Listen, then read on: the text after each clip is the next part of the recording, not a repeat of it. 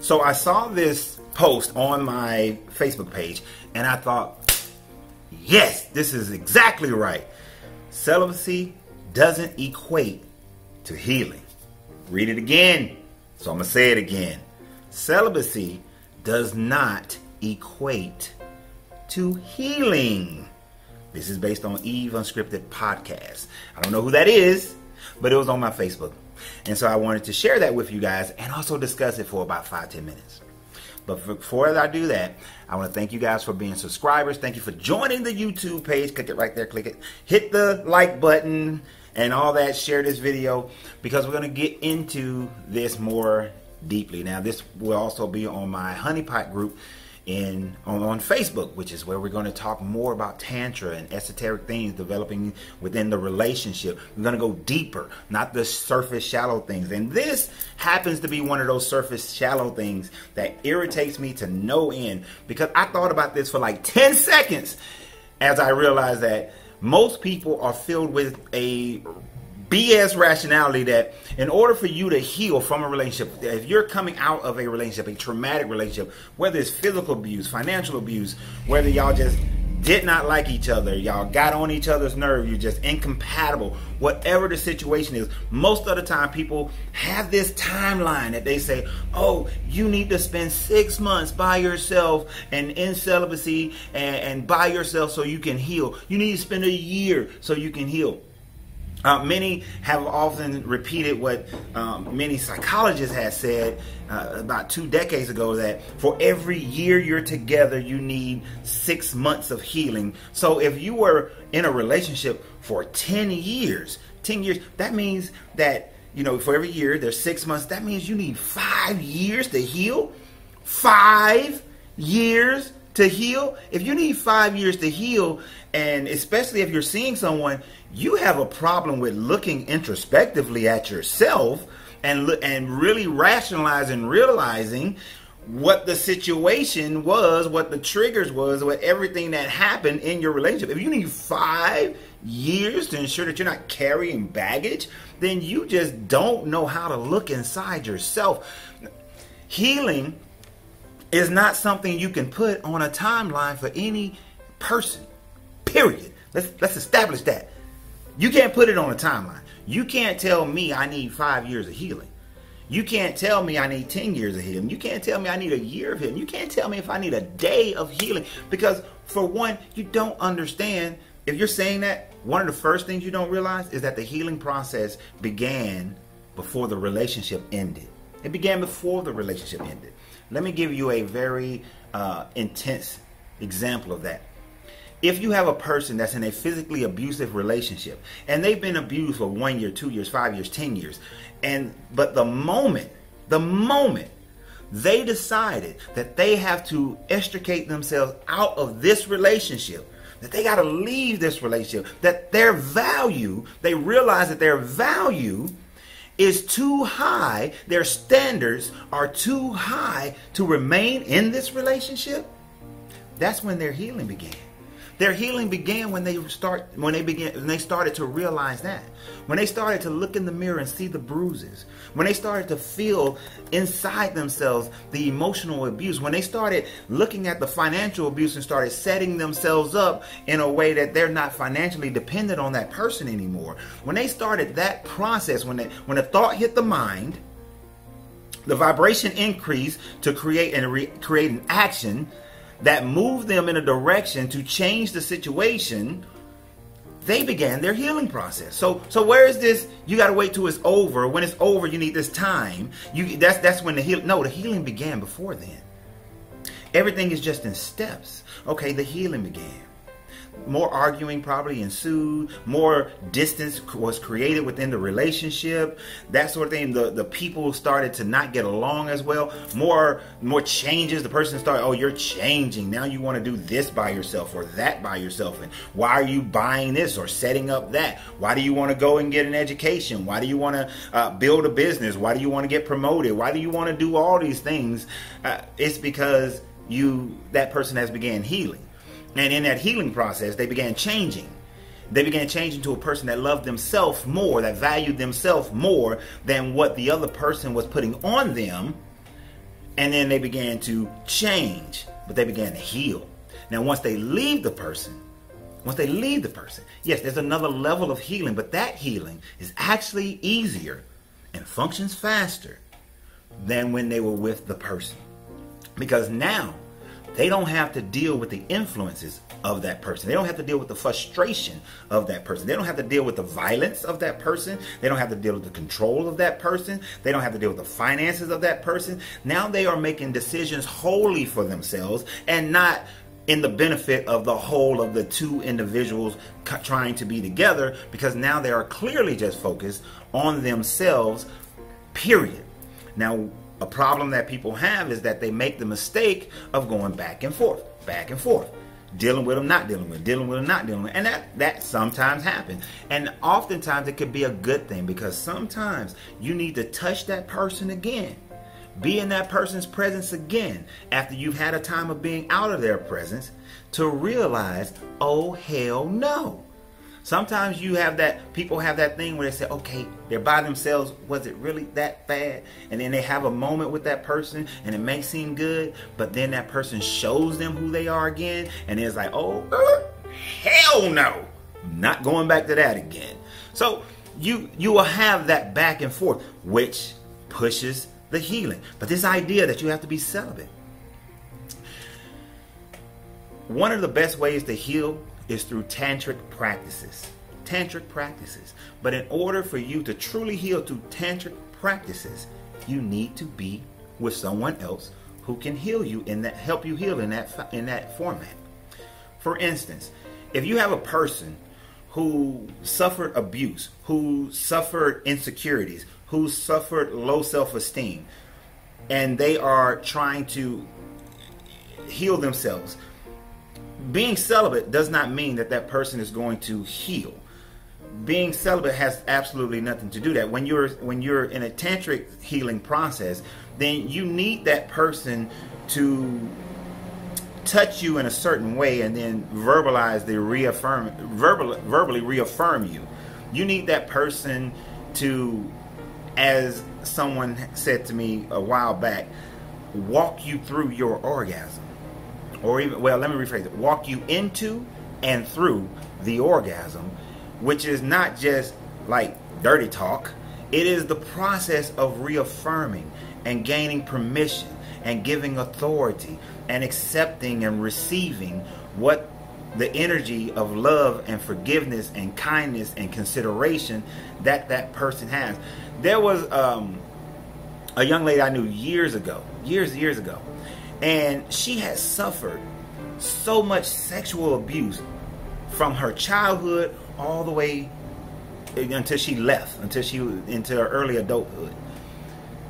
One of the most healing moments that she had is when she was making love to a man and he asked permission to do everything to her. I mean, permission to kiss you, permission to touch you on your shoulder, permission to touch you here, permission to enter you, permission to do everything.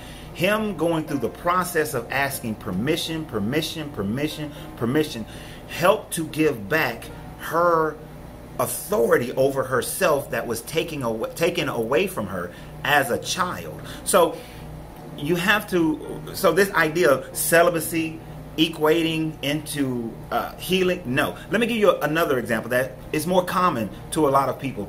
There was a young lady that I knew.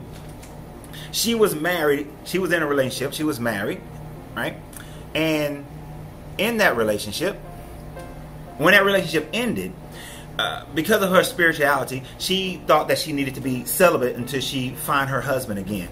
And when she was celibate for 6 years. 6 years she was celibate. Now, there was some, I'm sure, I don't know, never asked the question, but there may have been some masturbation in there. But was it for pleasure, or was it for release, or was it for getting to know herself?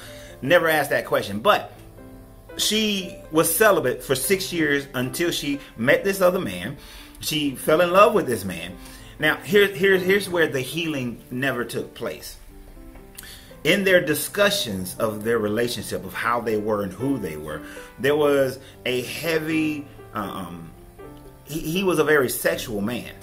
And she proclaimed to be this super sexual woman, that she wanted to make love to her husband like every day. She wants to touch all over her husband all the time.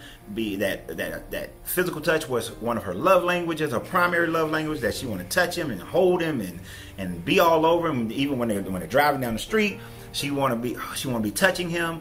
You know, that this is the personification that she gave it to the man. And before they got married, yeah, she was touching all over him and holding him and driving down the car in the street. She proclaimed and she did these things. But soon after they got married, within 3 to 4 months after they got married, those things diminished. Within a year of them being married, those things were basic and common, like how they are in most relationships. You see, that 6 years of celibacy created 6 years of horniness, created 6 years of fantasy, created 6 years of frustration, of missing the touch of somebody, that she created an image of herself that did not exist because she was not practicing any type of sexuality that would demonstrate her true sexuality. She never actually healed from the previous relationship, realizing who she was. You see, healing, and I'm going to end real quick. Healing is purely looking inside yourself to see what your value is, what your standards are. Deciding then to elevate or change those standards to fit who you truly desire to be. To be able to look on the outside and see what other people have how other people have influenced you, how they have made changes in you without your permission, changes in you that you do not care for, and separating yourself from those influences, recognizing how they have created the new you that you are, so that you can make those changes. And those things can happen whether you are celibate or not, whether you're in another relationship or not. The thing about another relationship, it is relative to whom that person is. For instance, I saw a post, and if I can find it, I'll put it up here, where it showed one of these rappers, Killer Mike, wanted to buy a new car. But the lady he with said, why put that money into a new car? No, buy a 10-unit apartment building for $250,000. They bought the apartment unit that is now worth $650,000. The person you're with can make a huge difference in your healing, because evidently, and I'm just extrapolating this, I'm not sure of it, I don't know these people, but based on just that post alone, you could say that Killer Mike needed to heal financially from whatever previous ideas he had of himself, and being by himself would not have created that, but being with this woman actually created the situation where he was able to heal from his financial mentality of flash and glamour to better long-term investments. So there was a healing that happened in that. Most of us say she motivated him, or she helped him change, or helped him open his eyes. Well, that's what healing is. Motivating you to change who you are, to get better at who you are, to do what is best for you, that causes you to become a greater version of yourself. So celibacy can be helpful to some people, but to place that on everybody, no, it's a fallacy. If you've been abused sexually, celibacy is not going to heal you. Tantric healing is more than likely your best bet, because that gentleman asking the lady for permission to do everything is a form of tantric healing. People like to talk about having soul ties, and if a man ejaculates in you, then you are carrying his energy for 7 years, or you're carrying his energy forever. That's BS. That is such BS. Even in biology, the cells in your body die and duplicate themselves every 1 to 3 years. So how are you carrying somebody's DNA for 7 years and there's no baby? And even with a baby, you're carrying it for like 9 months and then the baby's gone. Just as easily as you can take on energy, you can release energy. There has been people whose energy has come upon me, and while I was dealing with them, but the moment when I let them go and they're not in my life, I can take 3 days of meditation, 5 days of meditation, depending upon who it is, what it is, just to get with my Tibetan bowl and focus with my candles and meditate. releasing their energy is just as easy as I took it on. So to say that a person's energy is stuck on you, no, I'm not carrying energy from people I was from my ex-wives. I'm not carrying their energy. Anybody I've dated, I'm not carrying their energy. Now, I will say this: if I dated or I was married to somebody and they imprinted something good, something that I like, something that I felt and I believe makes me better, and it's been a part of me, I carry that. But any energy I do not desire to carry is gone, because I choose to. And recognize healing is a choice. It's a choice. It's a choice you make every day. But you can only make it when you look inside yourself first. Recognize what you did, who you are, why your standards were lowered, or why you allowed something to be a part of you that destroys you or inhibits you from growth and having great relationships. You could be carrying something from your past when you was 1, 2, 3, 4, 5, 6, 20 years old. You're carrying something from your past, and you're just placing that in every relationship because you're still carrying it. But when you begin to say, okay, I'm carrying this. I'm carrying this frustration. I'm carrying this anger. I'm carrying this insecurity. I'm carrying this jealousy. I'm carrying this controlling. I'm carrying this fear. I'm carrying these things. Like for a long time, I carried a fear in me that said that if I allowed myself to love someone as great as as great of a level of love I had in my life, if they leave me, then how much that's going to pain me so much greater than when I lost that love. So I can love you up to here, but not above here. Because if I love you above here, then the pain that you can create in my life would be above the pain that was created when I love this much. So I carried a fear of that for a long time. And it wasn't until like about 2.5 years ago that I let that fear go. About 2.5 years ago, I let that fear go. I spent 15 days in meditation. I went deep within myself to let that fear go. And when I let that fear go, I was able to love above that without the fear of the pain that could be above that. When that love has not come back, I looked inside myself to see, okay, what energies have I had that I inputted, that I created, so I can heal from those. What things did I do that fostered this situation, and I heal from those.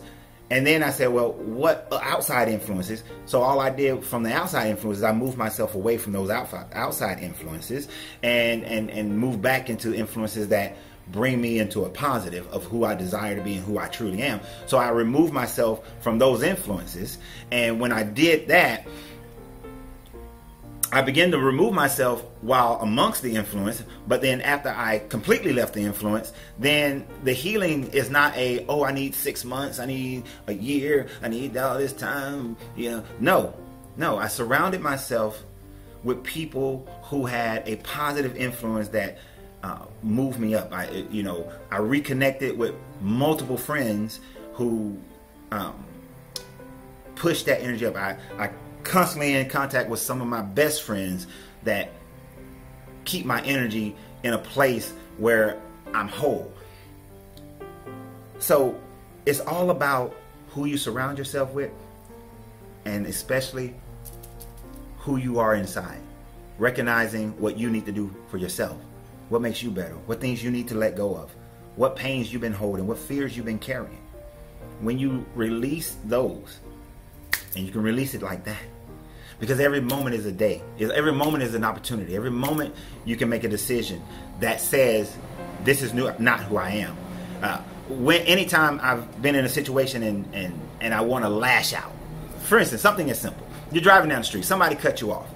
Do you, you big son of blah, blah, blah, you going off on them? They can't even hear you. Can't hear you. Only if I'm trying to blow the horn so that the person doesn't hit me, to make them aware.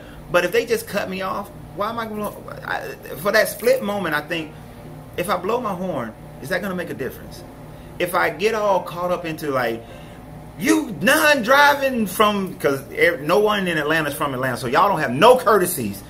Like we used to when I was growing up here in Atlanta. Everybody was courteous when we drove in Atlanta. Now all these people from everywhere else just drive any kind of way. But I don't allow for none of that to bother me. I just say, okay, you know what? They're going to go on their merry way. If I can yell and scream, the only person I'm upsetting is myself. So I don't yell and I don't scream about it, because what purpose is it going to serve? Do that before you have an emotional outburst towards anything. If I argue about this, what's the benefit? If I yell about this, what's the benefit? If I hold on to this energy, what's the benefit? If I hold on to this incident and be unforgiving, what's the benefit? If there is no benefit, then let it go. Let it go. So I appreciate you guys. Y'all have a great day. Remember, you got to free yourself to be yourself, because your greatness is non-negotiable. Good vibrations, good journey.